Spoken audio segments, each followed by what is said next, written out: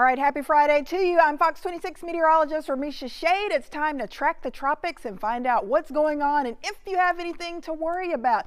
If you're trying to get outside and enjoy your weekend across Houston, surrounding areas, maybe you're somewhere else and you just want to know what's happening across the Atlantic basin, well, I'm here to tell you. So let's go ahead and get started.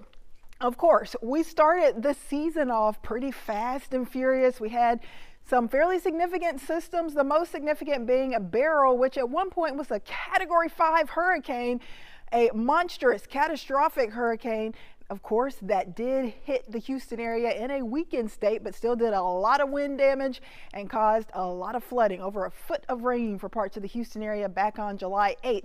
Of course, we had Debbie and Ernesto that were hurricanes as well. We had Alberto and Chris, which were tropical storms, but the last 3 to 3.5 weeks, we haven't really had much as far as named storms are concerned. Ernesto developed on August 12th, kind of fizzled out on August 20th, and since then we have not had a single named storm across the Atlantic, the Caribbean, or the Gulf of Mexico. The next couple of names on the list would be Francine and Gordon.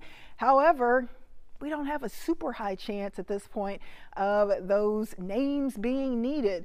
The reason why it's been a little quiet in recent weeks, well, it's a combination of things. We've had really too much easterly wind shear in the eastern Atlantic that kind of helps to weaken these systems. So the atmospheric conditions not the most favorable. Also, we've had some late season Saharan dust. We expect a lot of thick Saharan dust during the earlier part of hurricane season, but of course September is generally the peak of hurricane season, and we still have some of that Saharan dust hanging out and kind of rolling off of that western African coast. So that's been kind of hindering tropical storm formation.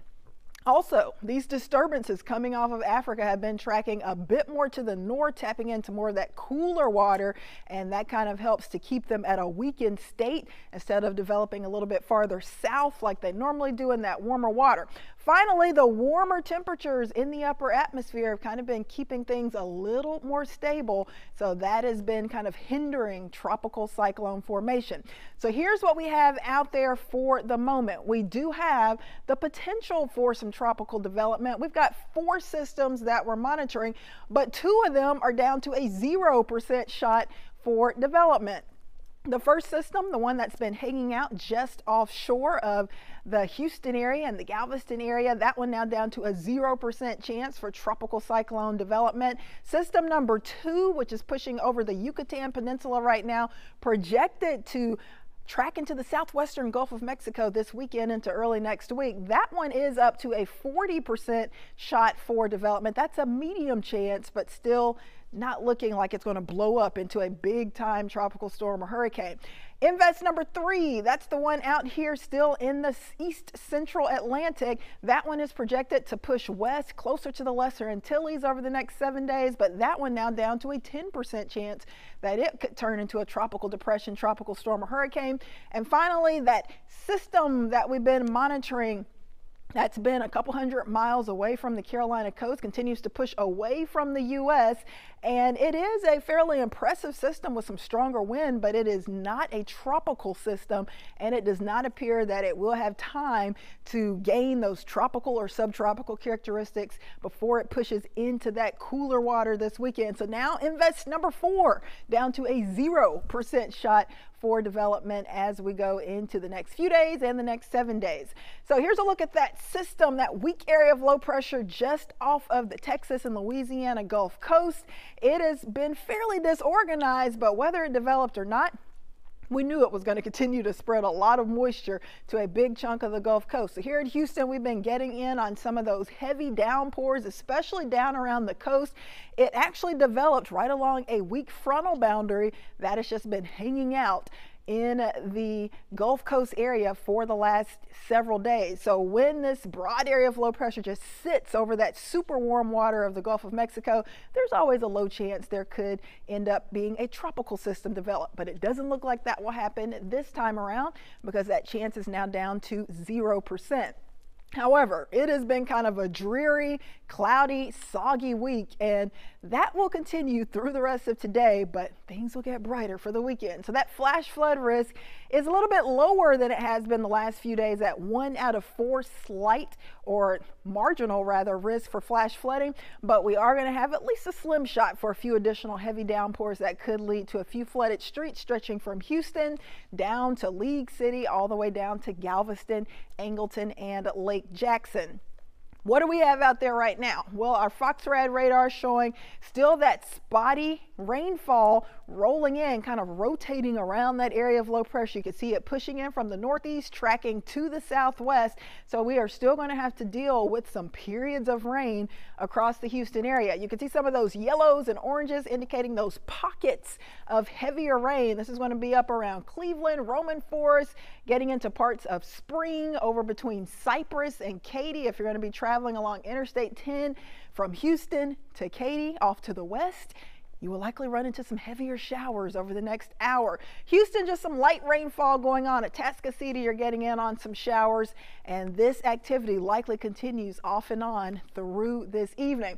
Let's hop down to the coast, and we've still got some spotty light to moderate rain near Angleton and Danbury, west of Lake Jackson, and up towards Galveston. We got a heavy downpour just to the north of the Galveston area.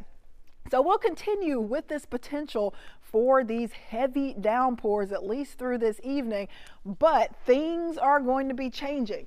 And it's all due to the fact that we finally have a cold front heading our way. So that front will swing through, and that will allow drier air to build in right on time, just in time for your weekend outdoor plans. Maybe you're going to go to a concert in the park. I think there's a concert series going on in the Woodlands this weekend. We've got a lot of action going on outside in Houston. We've got, of course, Galveston Beach. Just a lot of different parks have things going on. Maybe you're doing something in your own backyard. So I think the weather is going to cooperate and be sensational for all of that. That cold front will bring in much drier air, so all of these thick, pesky clouds we've been dealing with for much of the week, and all of the rounds of rain will push away out into the Gulf as that much drier air filters in. So that, for us, will mean pleasant temps and lower humidity, some comfortable mornings, especially Sunday night into Monday and Monday night into Tuesday. Those temperatures likely hanging out in the 60s for the early morning hours. So I think we keep things dry for Saturday, Sunday, and even into Monday, but then we're going to see that moisture start to creep back in next week, Tuesday, Wednesday, and Thursday. And yes, we'll return back to that soggy weather pattern here in the Houston area. So we'll be watching that closely, but at least the weekend is going to be nice. And also, like I said, that disturbance just off of the Houston and Galveston coast will not turn into a tropical system. However, we are monitoring another disturbance that I mentioned earlier that is rolling right over the Yucatan Peninsula. This one out of all four has the highest chance to become a tropical depression or tropical storm. Models still keep it fairly disorganized, but that chance for development has increased to 40% now. That is a medium chance over the next 7 days. And notice the area of concern. System is rolling over the Yucatan Peninsula now, but it is projected to likely develop more in the southwestern Gulf of Mexico this weekend into next week. And notice where that development will likely occur, very close to Mexico, or maybe all the way up to parts of South Texas just offshore. So we'll have to monitor that whole area highlighted in orange, because there is a chance now, a medium 40% chance, that we could have a tropical depression or maybe our next named storm. If that were to happen over the next week, the name would be Francine. But with that front pushing south this weekend into early next week, it would likely keep this system 2 hours south. It would likely roll into Mexico or maybe southern parts of Texas, but I don't expect it to head our way at the moment. All right, as far as additional development, like I said earlier, that Saharan dust has been kind of one of the things that's been hindering big time development across the Atlantic basin. But notice over the next several days, more of that dust trying to make its way off of the western African coast and spread west. So that will bring in that drier air and kind of continue to hinder this tropical development But if we're able to get some of these systems going, maybe where we don't have as much dust out there, they could quickly develop. We've still got super warm water temps out there. As you can see, temperatures close to 90 for much of the Gulf, temps in the low to middle 80s for parts of the Western Atlantic, and even down into the Caribbean Sea. It is still on the toasty side as far as those sea surface temps are concerned. So right now, it does not appear that we're under any type of big threat from a tropical storm or hurricane for the Houston area. However, we are getting very close to the peak of hurricane season, which is September 10th, less than a week away. So of course, this time of the year, you always need to make sure you are prepared. And of course, when things are quiet, that's the best time to review your preparedness or your plan of action in case we were to have a hurricane head our way. Make sure you know your evacuation routes. Make sure you have your insurance papers ready to go. Make sure you have your hurricane gear, your supplies that you might need in case a hurricane would head our way. Good news though, nothing imminent threatening our area right now. However, we've still got the rest of September, October, and all of November to get through before we can give you the all clear. So just make sure you keep an eye on it. Of course, we'll continue to do these updates daily as long as we are in the hurricane season, which does not end until November 30th. Hey, this year's flying by. Hurricane season will be over before you know it. But until it ends, make sure that you keep a close eye on things and keep checking back here. Of course, you can check us out on our Fox 26 weather app, Fox Local. You can watch our newscasts on Fox 26 Houston. Plenty of ways to get your alerts and to get your updates, but make sure you check out one of those and enjoy the weekend. It is definitely going to be a beautiful one across the Houston area. Once again, I'm Fox 26 meteorologist Ramisha Shade. Have a great rest of your day.